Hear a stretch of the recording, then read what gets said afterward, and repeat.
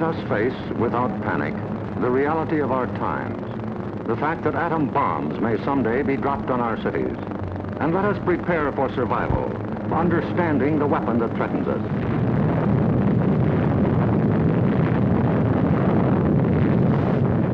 An atom bomb destroys or injures in three ways: by blast, heat, and radioactivity. The blast of an atom bomb is its most important destructive agent. In Japan, whole buildings were flattened by its force. However, many buildings of sturdy construction, even though close to the explosion, remained standing. The principal dangers of blast are flying glass and debris, the fires it may start, and the danger of being crushed in collapsing buildings. The atom bomb destroys by heat. People caught in the open as far as 2 miles away suffered flash burns. Yet, protection could have been easily achieved. Here, a bridge post and rail shielded the surface behind it. Any solid material afforded similar protection. The third weapon of the bomb is radioactivity, thrown off at the instant of explosion. However, the majority of people exposed to radiation recovered completely, including a large percentage of those who suffered serious radiation sickness. Today, they lead normal lives. They bear children. Their children are normal. These, then, are the weapons of the atom bomb that we must protect against: blast, heat, and radioactivity. Our cities are prime targets for atomic attack, but mass evacuation would be dangerous. An enemy would like nothing better than to have us leave our cities empty and unproductive. If an emergency should come, our factories will be battle stations. Production must go on if we are to win. Our offices and homes will also be posts of duty, not to be deserted.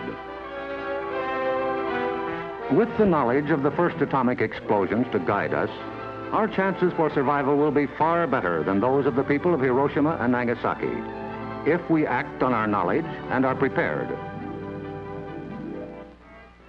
The first job is to look over your own home for shelter possibilities. If you live in a private home that is well built, the cellar is the safest place to be. The lower you get, the more barriers there are likely to be against blast, heat, and radioactivity. Select the basement wall nearest the probable target area of your city. If the house is blown over, it will most likely fall away from this wall. If you have a workbench or strong table big enough to get under, move it into your shelter area near a wall or strong supporting column. If the time comes when you actually have to take shelter, lie under the table.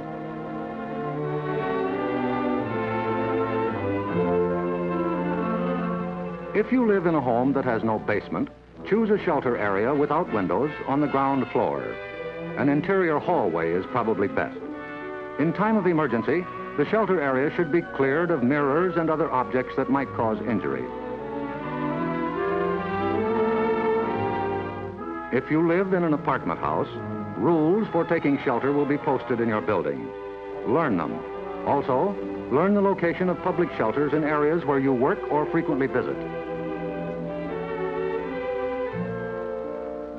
There are many things you can begin doing right now. Fireproof housekeeping is one, so clean up that attic. Keep waste in covered containers. Don't let trash pile up in the yard. Set aside a small supply of canned goods. They're safe from radioactivity. Have a good flashlight on hand. Electric lights may go out. Keep a first aid kit and learn how to stop bleeding. Make a habit of keeping a bottle of fresh water handy. A radio will be important for receiving vital instructions. Finally, prepare the shelter area and collect all necessary shelter equipment.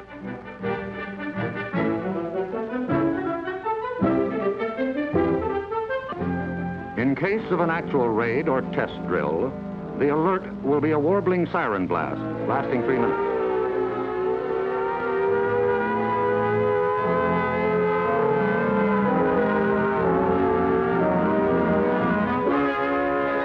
Once you hear this, act fast.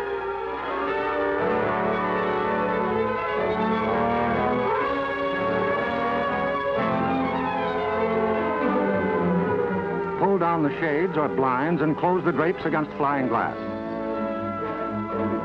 Turn off the burners of your gas or electric stove. Disconnect any heating elements, such as electric irons, hot plates, or bathroom heaters.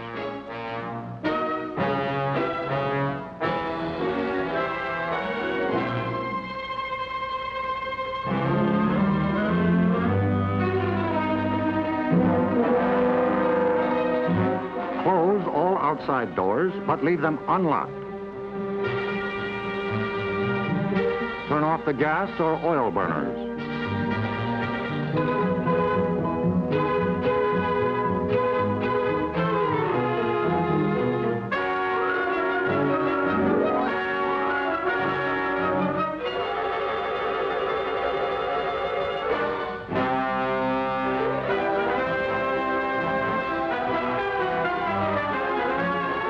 Taking shelter may be a race against time, even when you have some advance warning. But possibly, there may be no time. An attack could come without warning. The sky would suddenly light up. If a doorway is right at hand, use it. If the nearest shelter is more than a couple of steps away, fall to the ground immediately. Flying glass and debris are immediate dangers, so stay where you are until you're sure it's safe to move.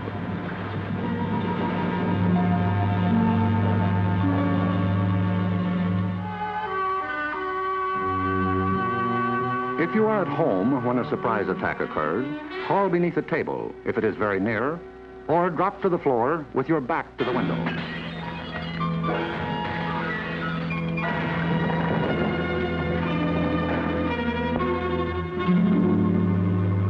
The immediate danger is over in about a minute, unless the explosion occurred near the ground or water.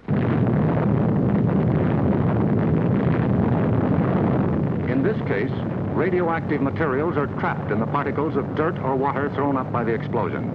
When these particles fall back to Earth, they may be dangerous.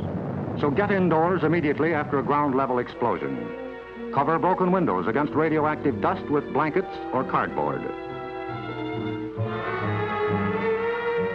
Civil defense radiological teams, equipped with radiation survey meters, will check on contamination in any bombed area. Stay under cover until you hear officially that it is safe outside. If you have been exposed to radioactive dust, wash the exposed areas. Pay particular attention to your hair. Get all the dirt from under your fingernails.